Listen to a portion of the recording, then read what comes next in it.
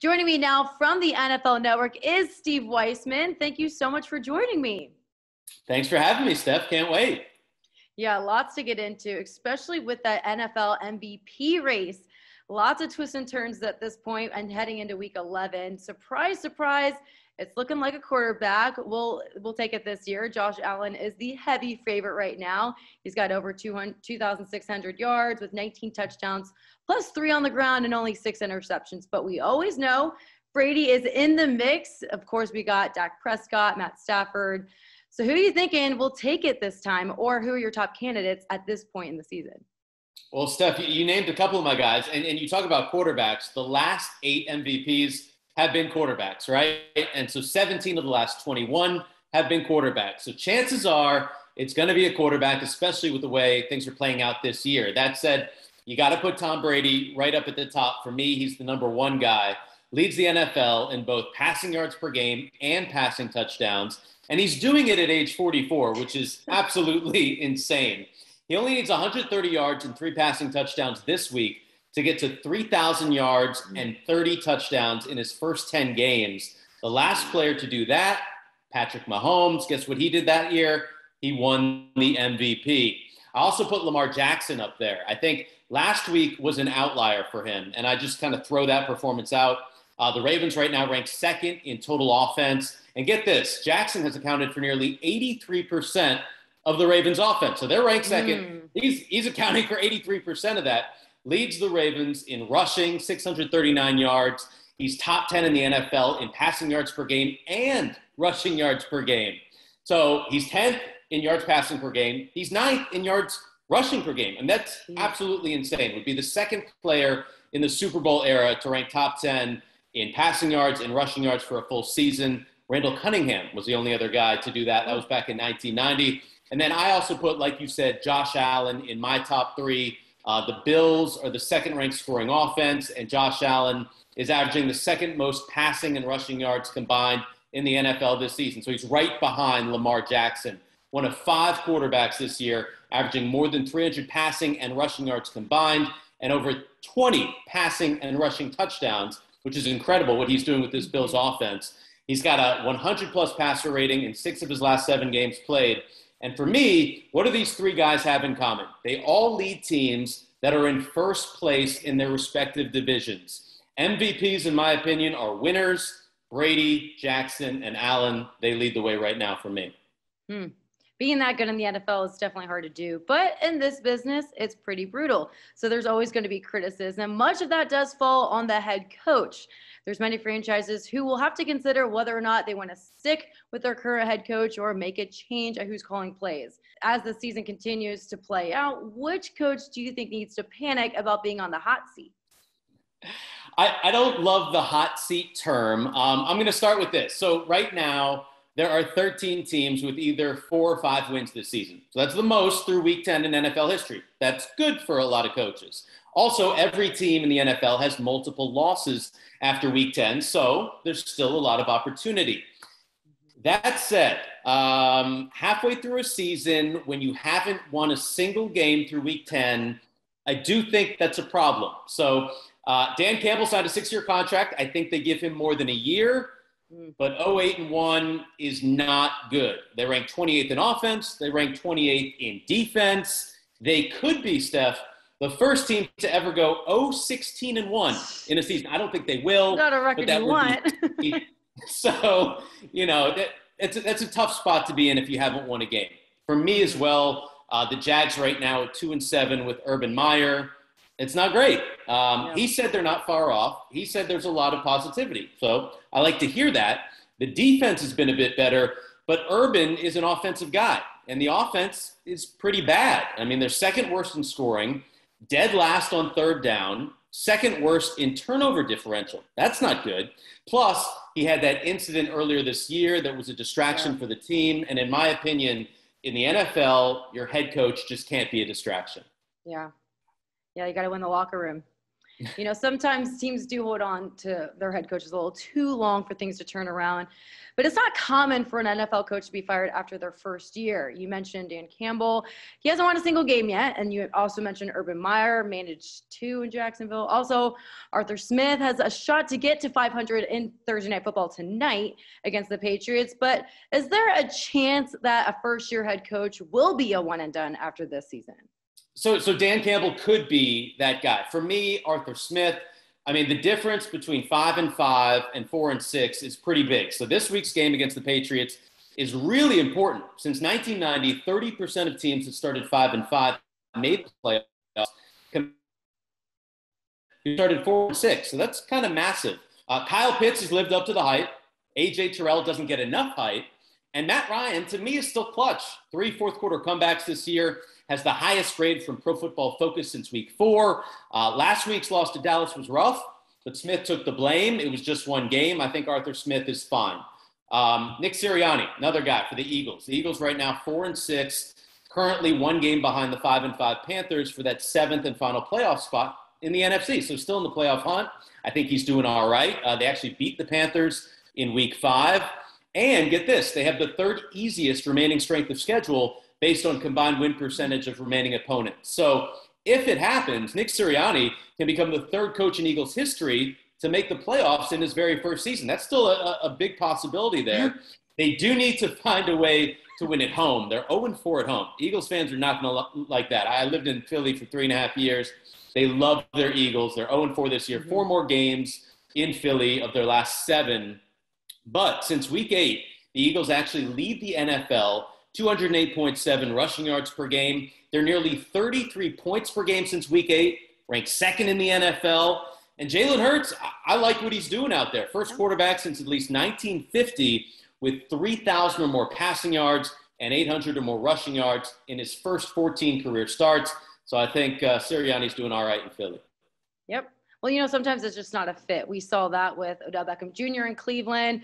He wasn't happy there for some time, but from a football perspective, do you think he made the right decision in signing with the Rams? Or, did he leave a lot of upside on the table for the Chiefs, Packers, Seahawks? There was a lot of teams vying for him at that point. Steph, I think it's a little too early to tell at this point. It's just 1 game. Initially, to me, this was a low-risk, high-reward move.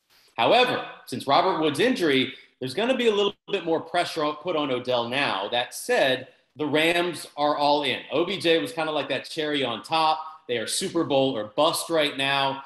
Plus, he's always loved the West Coast. He said when you wake up, it's nice, it's sunny, and it's hard not to be motivated to want to be great.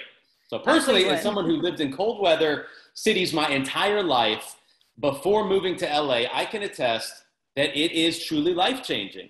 And a sunny sky translates to a sunny disposition, and a happy and a motivated Odell Beckham Jr. is going to be fun to watch. I like the decision. I don't think he left stuff on the table. We'll see what happens, but I like Odell Beckham Jr. as a Ram. Yeah, he'll get there. Give him some time. He just got to LA. But this past draft had a lot of quarterbacks in the first round. We got to see them get some action in the NFL as a rookie. Lots of struggles, but Mac Jones is stepping up and making lots of improvements. Which quarterback do you see the most upside on? Steph, you said it. I got a lot of good things to say about Mac Jones. This guy has 6 wins this year, more than all other rookie quarterbacks combined. He's got a completion percentage of 69. That makes him the 5th rookie quarterback since the 1970 merger with 6 or more wins and a 65 or more completion percentage.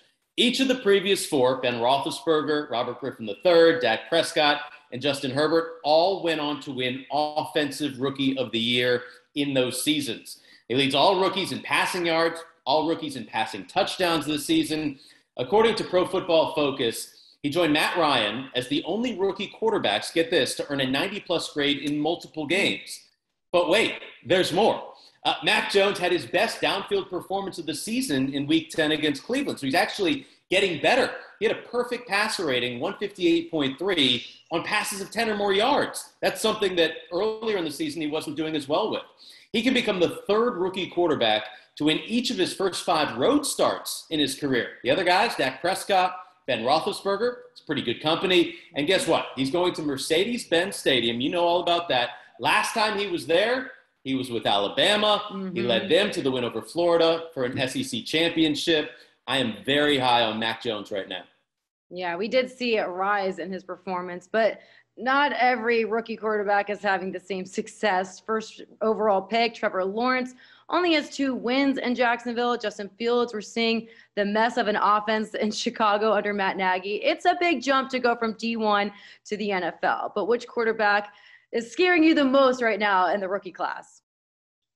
So, Steph, at this point, I think everyone other than Mac Jones is struggling. But of the top 2 picks, you talk about Trevor Lawrence. I'm actually a little bit more worried about Zach Wilson right now.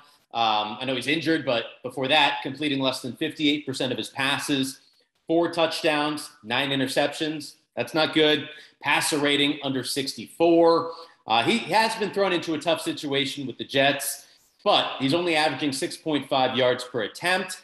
I do like his attitude. I think he's got this swagger that I appreciate. I like how he's really supported Mike White when Mike White was kind of thrown into the fray, his willingness to learn. But there are some concerns right now. Trevor Lawrence as well, but Zach Wilson for sure. Mm-hmm. Yeah, and when we're looking at these quarterbacks, they've been playing longer than they ever have. At 39, Ben Roethlisberger has been the Steelers franchise quarterback the past 18 seasons. He has not made any retirement plans as of yet, but he has a bit of a decline in his performance. That does indicate that the end is near for Big Ben. Should the Steelers go all in on a draft pick, or should they go after a big-name veteran? It's interesting. I don't know that they necessarily do either one, because if you take a look at their record with Ben Roethlisberger, the Steelers 17-8 since 2019. Not bad. He's got a .688 win percentage over the last 5 seasons. That's the 5th highest among active starting quarterbacks over that span. And then you got a guy in Mason Rudolph who I think can still be a starting quarterback in this league. He's 5-4-1 as a starter, coming off a game where he had a career high in pass attempts and completions, 4-1-1 at home in his career as a starter. And then you take a look at the history, Steph, in terms of trading multiple first-round picks or a lot of picks to move up and get a quarterback. So this past year, the Bears did it for Justin Fields. The Niners did it for Trey Lance. So TBD on both of those. But looking back, the Jets did it for Sam Darnold 2018. Not worth it. Cardinals did it for Josh Rosen 2018. Not worth it. Bears did it for Mitchell Trubisky 2017. Rams did it for Jared Goff 2016. That didn't work out. Washington did it for RG3 back in 2012. That didn't work. That was 3 first-round picks. On and on. I mean, the Jags did it for Blaine Gabbert 2011. Not worth it. I got more. The Eagles did it for Carson Wentz 2016. That didn't work out. There have been 2 unicorns, in my opinion, Steph, and that, of course, the Chiefs, Patrick Mahomes, 2017, absolutely worth it. Guy's an MVP. And the Bills did it for Josh Allen 3 years ago, and that worked out well. But a lot more instances where it didn't work out. And I think you still have more with Big Ben and Mason Rudolph as well. Yeah, it's so hard to predict. But by this point in the season, we would have expected the Chiefs to claim the AFC West. But Mahomes, he has been having an uncharacteristic season. You know, we just talked about him being an MVP, but it hasn't gone too great. But right now, there's no team under 500 in the division. It's pretty close. None of them are even more than 2 games over that mark. So it will be intriguing how that final stretch plays out. But Kansas City did have a blowout win over the Raiders. I'm wondering if that makes them the favorite in the division again, or if there's anyone else still in the race. There's definitely other folks in the race. I'll say this. The good news, they've won 3 in a row, right? And you mentioned the big one. Largest win for the Chiefs this season. Patrick Mahomes, season-high 406 yards. I mean, the Chiefs scored more points in Week 10 than Week 7 to 9 combined. And this was Mahomes' 3rd career game, 400-plus passing yards, 5-plus passing touchdowns. And get this, the previous 2 times he did that, he had 4 more passing touchdowns and a win the following game. So bodes well for what's happening this week. The offense is clicking, and more importantly, Steph, the defense right now is in lockdown mode. I mean, they've only allowed 15.6 points a game in their last 5 games after allowing nearly 33 in the first 5. They were 2-3 in those games, 4-1 in the last. Defense wins championships. Plus, Patrick Mahomes playing like an MVP again. I still like the Titans. I still like the Bills. I still like the Ravens. But right now, the Chiefs are right up there with everybody. Yeah, it's looking pretty open, but it is nice to see them turn their season around. Very much appreciate you joining me and giving the dish on what's going on in the NFL right now. I can't thank you enough, and I hope to see you again. Absolutely. Thanks so much for having me, Steph. And where can everyone find your work? They can find me all over the place. Everywhere, yeah. On NFL Network. They can find me at Tennis Channel. Yep. The rest of this week, I'm hosting TC Live during the ATP Finals. Next week, I'm back on NFL Network. You can always follow me on social media. Twitter is at Steve_Weissman.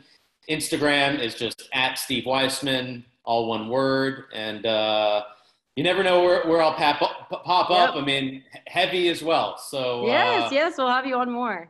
This is my debut here, and it's been fun. So thanks for having me.